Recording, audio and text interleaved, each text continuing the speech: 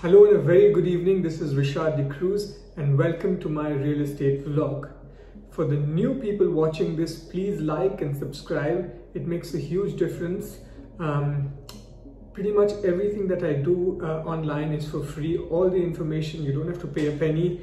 I do this because I've been very fortunate and very lucky to have had the right people guide me.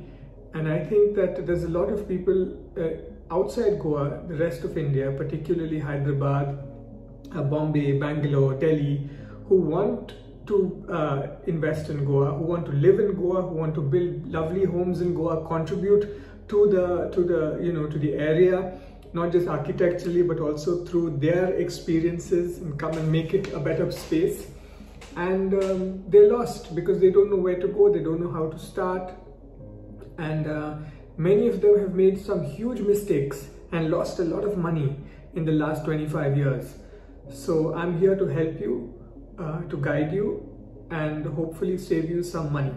So today's video is about the real estate market in Goa post-COVID.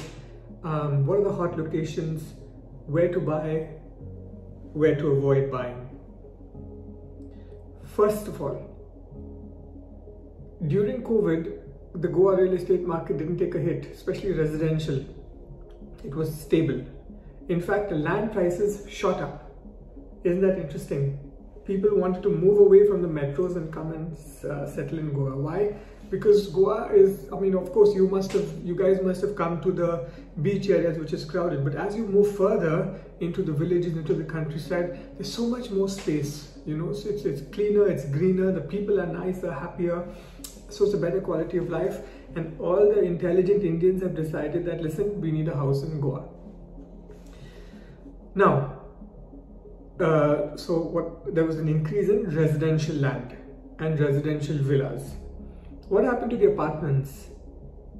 The apartments were stable and some fell. Builders were stuck with so much of inventory because you have to think of Goa as a bit of like a donut. In the center, wherever all the action happens, people have flooded it with money.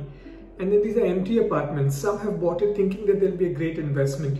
You have many builders who promise you great things. They'll tell you, oh, you know, your apartment will be worth 50% more or 100% more, and they give you these examples of people who've become millionaires.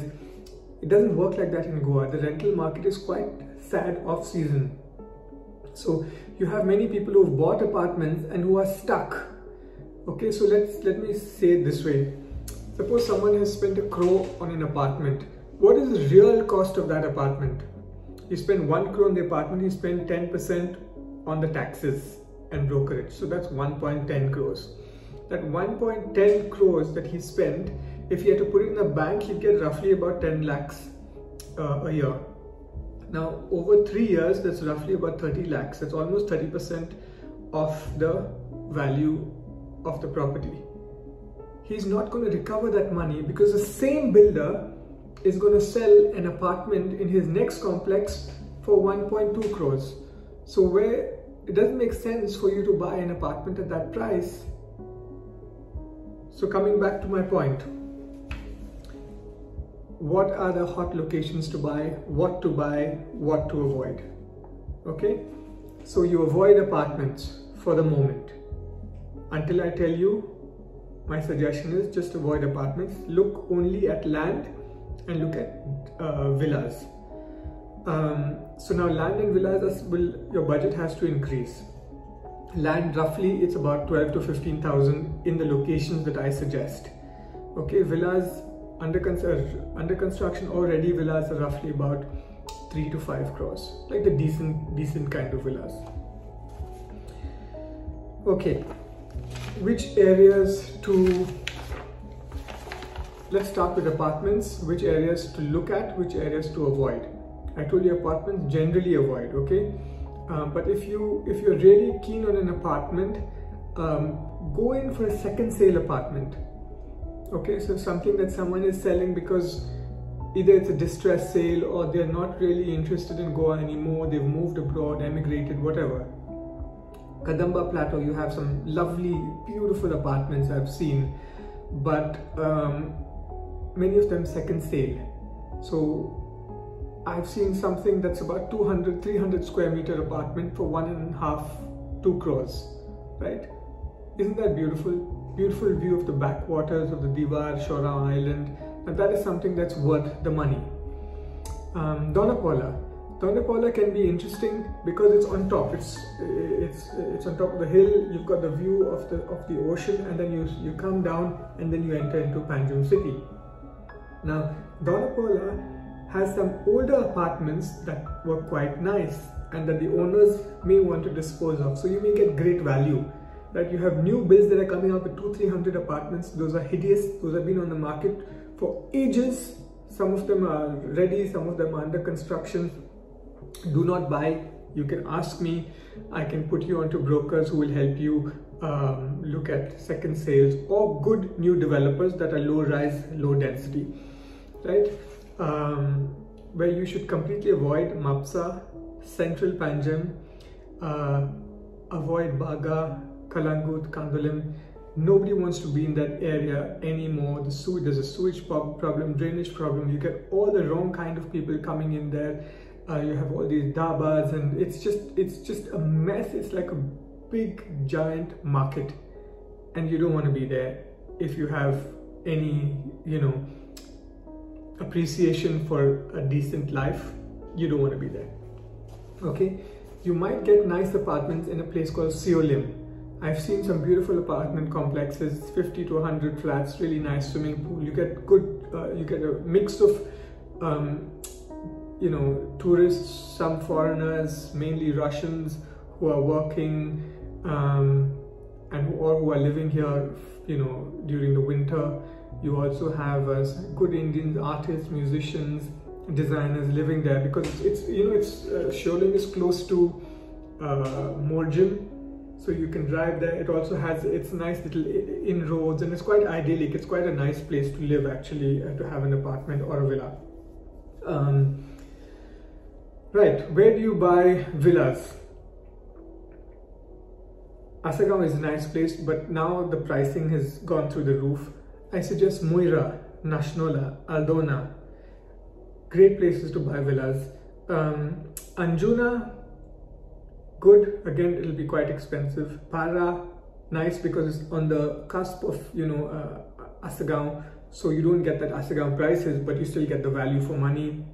There is capital appreciation there. Siolim, again I told you about apartments, so Siolim is a nice place. Morjim, if you can find, nothing like it, but for some reason, Morjim I don't recommend, and I'm very skeptical, because first of all, Morjim was a lot of the land was agricultural, orchard or forest. So someone has done some jhol somewhere, some local government official, and they've converted it with the builder, and they've built these apartments or villas. Now, I've not seen anything apart from a few really high-end signature villas in Morjim that's nice. Most of them are quite hideous, box style with LED lights and all that kind of stuff, which is not exciting. Siolim has some nice projects. Piland has some nice projects. So again, I'm going to recap. Villas: Asagaon, Moira, Nashnola, Aldona, Anjuna, Para, Siolim, Morjim, Piland. Nice places.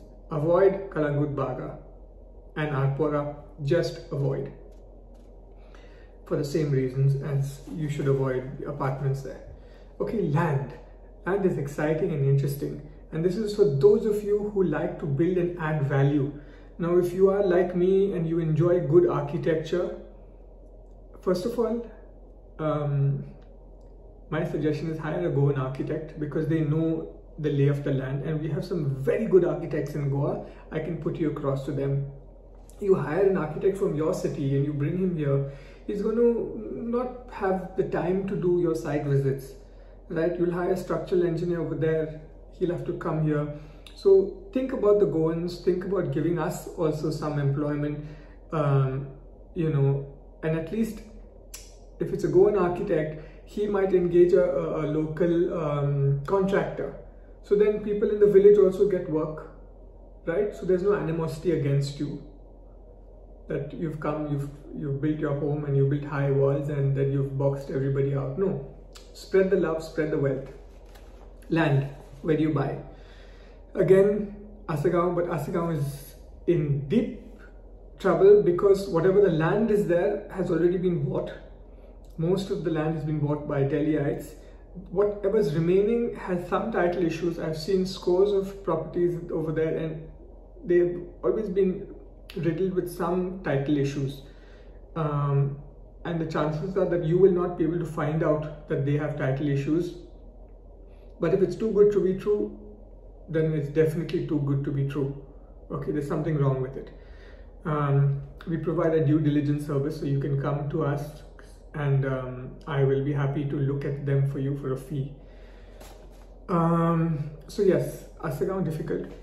Moira Aldona Nationola, very good location because we've got an international school, we've got the backwaters, a lot of writers and artists have moved there. Now this is something for someone who is, I'd say, a well-heeled, someone who has that aesthetic sense, someone who really cares about Goa, who wants to add value by building something really beautiful, really iconic, right?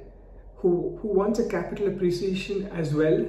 So you buy a nice plot of land and you build something beautiful. You buy 1,000, 2,000, 3,000 square meters, build one house.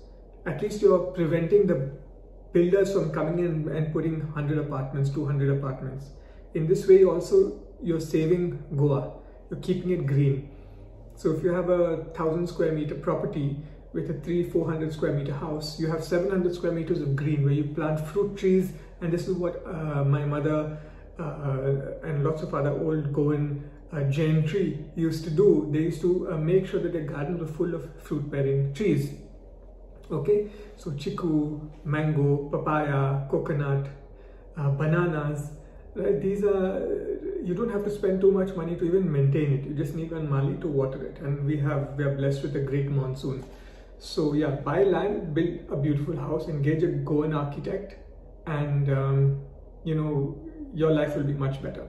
Moira National Aldana prices in Moira National Aldana 12 to 15,000. Don't get spooked by these brokers who tell you it's 18-20,000. It's not.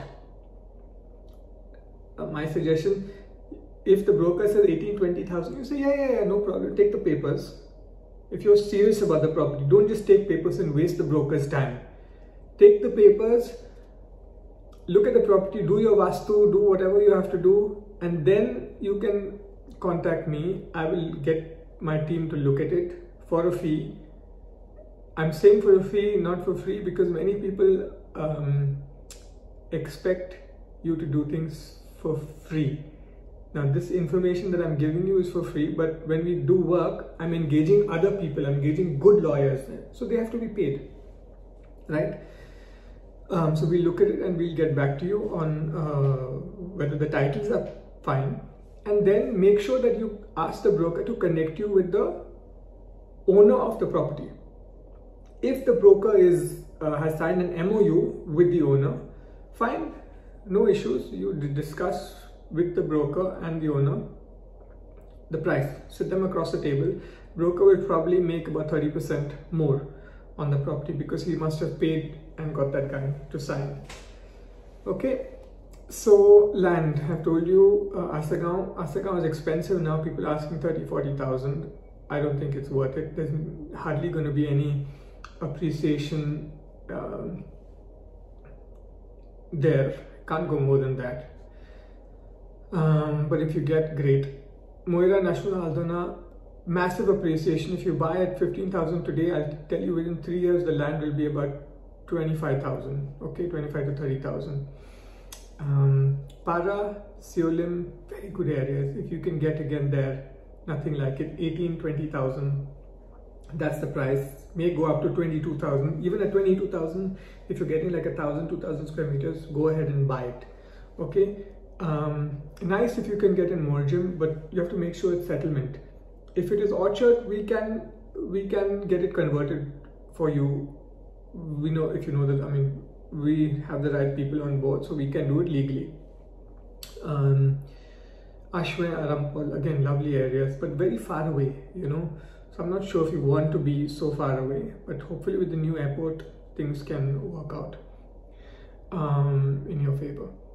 Where to avoid buying land? Again, Baga, Kalangut, Kandolim.